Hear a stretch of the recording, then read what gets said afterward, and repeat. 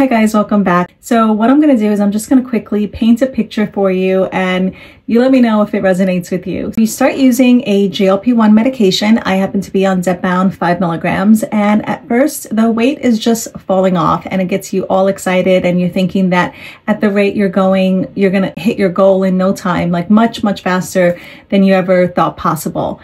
And then it seems like all of a sudden that progress you've been making that you were so happy about kind of slows down and eventually sort of comes to a stop. And now you're just kind of gaining and losing the same couple of pounds, and you're just kind of like in this holding pattern, and the scale is not really moving as much as it was before. Basically, you've hit a stall, and it doesn't mean that your progress is halted and like you can't go any further than this.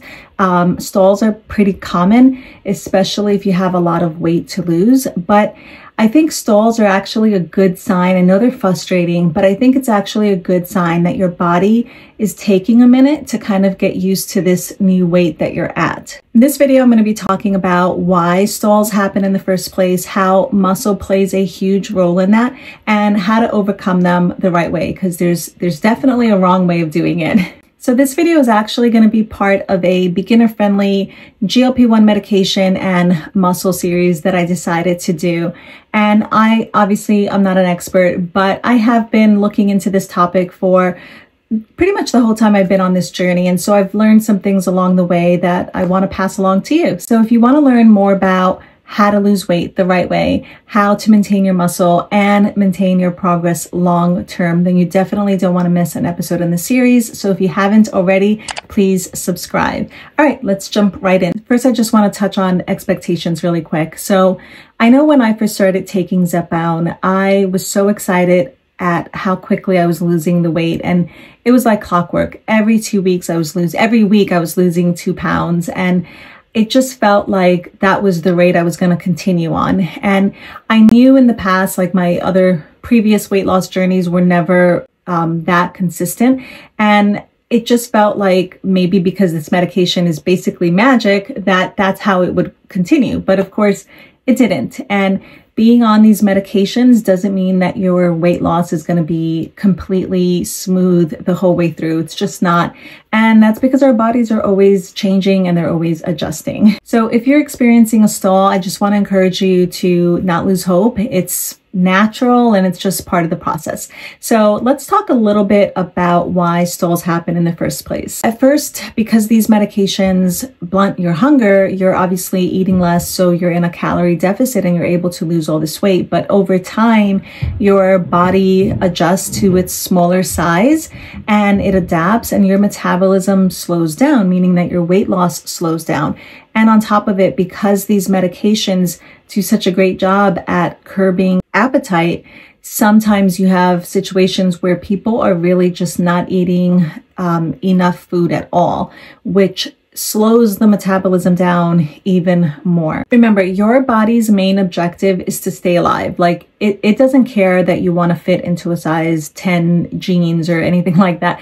It just wants to stay alive. And so if you're stressing it out by not feeding it, it's going to shut everything down, and it's going to slow down your metabolism, and it's going to want to hold on to the fat that you have because it thinks it needs to preserve that. And here's where things get interesting, and there is a lot of debate on this, but I do believe that your body has something called a set point. So it's called set point theory, in case you've never heard of this. And it basically just means that your body wants to keep everything as steady and normal as possible. And I've heard your body compared to like a thermostat. So like if you have your thermostat at your house set at 70 degrees and the temperature starts dropping, like the heat will kick on so that it can, so that your thermostat could stay at 70. Same thing if it gets too hot, right? Like it'll always bring it down to 70 degrees. And so in a similar way, your body will try to maintain a weight that it feels is normal, and it'll kind of resist certain changes to keep you in that balance. So I don't think it's as dialed in as like you're not able to move, within 5 pounds of like any given weight. I think it's a much wider range, but I think that your body does want to keep things in balance. And so this is why I think it's important to lose weight slowly, so that it's almost like your body just kind of adjusts over time and you're not freaking it out. So there is something to be said for slow responders, or just people in general that are only losing half a pound, 1 pound a week, or every other week even. At the end of the day, you're still going to end up at the same place if you stick with it. So that's a conversation for another day. Now, I don't think that set point theory is set in stone, but I really do think that your body does need time to adjust to its new size. And especially if you've been, you know, heavy your whole life and now you're just all of a sudden losing all this weight, yeah, it's gonna resist that change. In my opinion, it's gonna resist that change after a while. Of course, it's not gonna do it initially, but after a while, it might start giving you a little bit of a hard time. And I think what we need to do is just have a lot of patience and not try to rush things along. I think it's important to just let our body feel safe before it's ready to lose weight again for us. And I think the worst thing we can possibly do is cut calories further to try to stimulate the weight loss again. And we're going to talk about that a little more in a minute. But I think it's so important that when you're, especially like when you're in a stall, that you don't focus on the scale. And there's a lot of other things going on in your body. And I think you just need to take the focus off of the scale not moving and focus on your metabolism instead, because we know that that's the engine. That your metabolism running high is what causes your weight loss.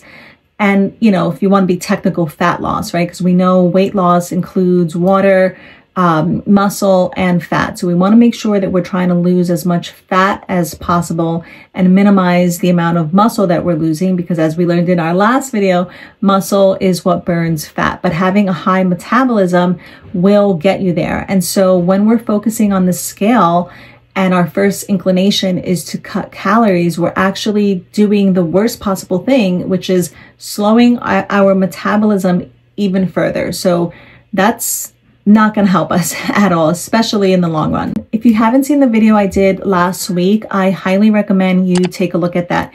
I will link it in the description, but I basically sort of went into a mini deep dive on why muscle is so important on a weight loss journey, especially if you're on a GLP-1 medication. So I'm not trying to get the views or anything, but I just really want to share this information because it's really important. So if you're in a situation where you've lost a significant amount of weight on these medications, now you're in a situation where your body, because it's smaller, just needs less calories to function.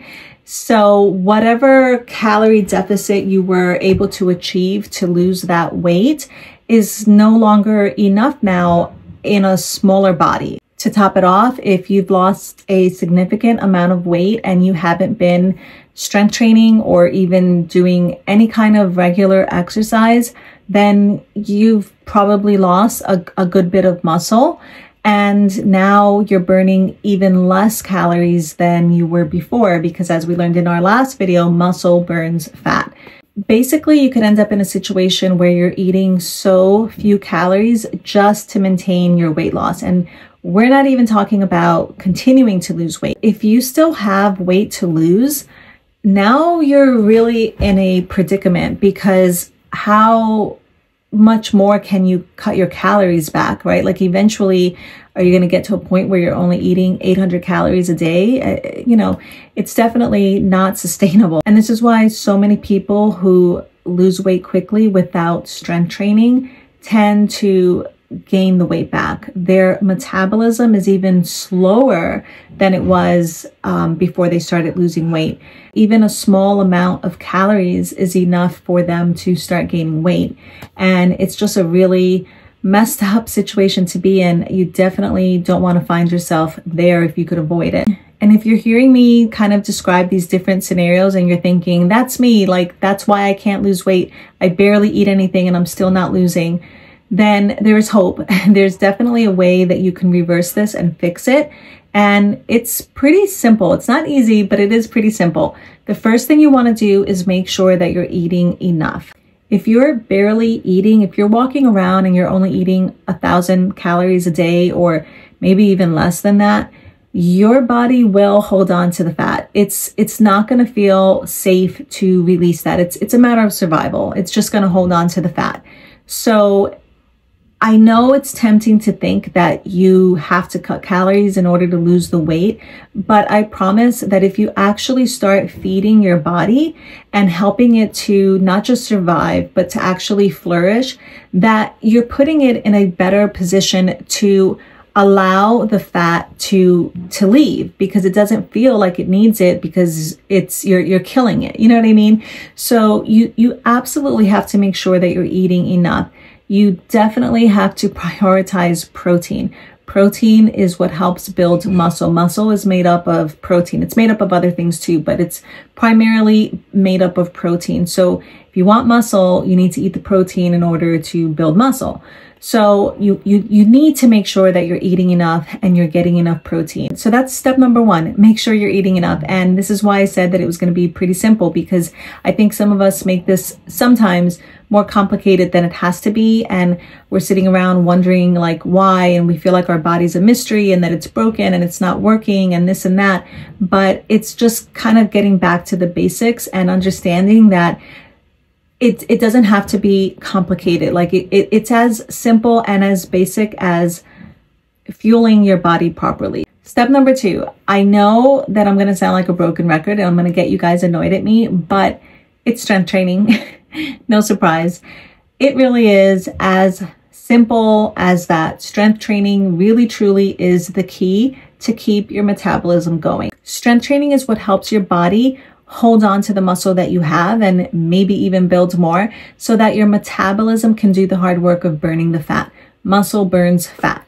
We have to prioritize strength training if we want long-term success.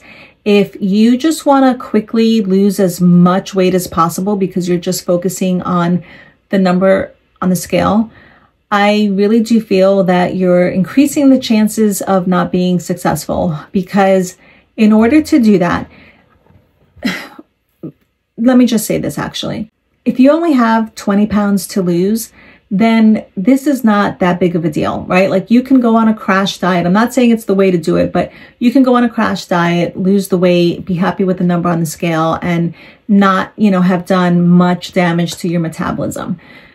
If you're on a GLP-1 medication, chances are you have a lot more than 20 pounds to lose. And this comes from a place of wanting you to succeed. I'm not trying to talk down on you at all. I started this medication, I was 214 pounds. I've lost 70 pounds so far. So I'm not making light of this at all. But if you're on this medication and you have to be on this for a while or long term or indefinitely, then why wouldn't you want to do this the right way? Like why wouldn't you want to increase your chances of long-term success? And I feel that the only way to do that is by strength training, because we know that that is the best way to preserve your muscle. And we know that preserving muscle is what fuels fat loss.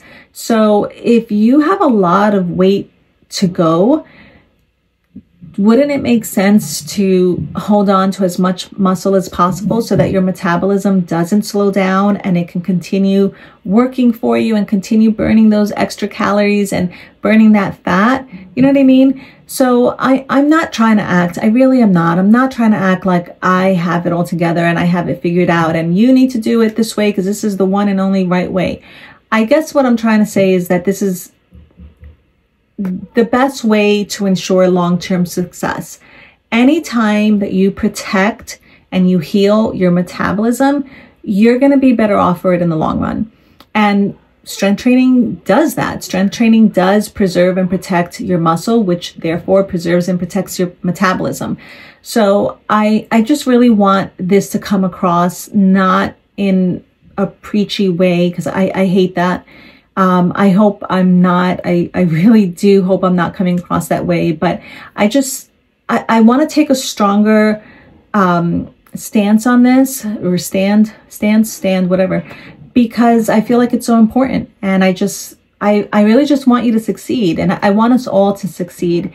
And we are on this medication, and this is, you know, we're lucky to be alive in a time and age that we have these medications available to us. And I just want us all to maximize the opportunity that we've been given. So yeah, I'm not trying to come across as repetitive or anything like that, but if you want to preserve your metabolism, the best way of doing that is by strength training. But I promise you don't have to live in a gym.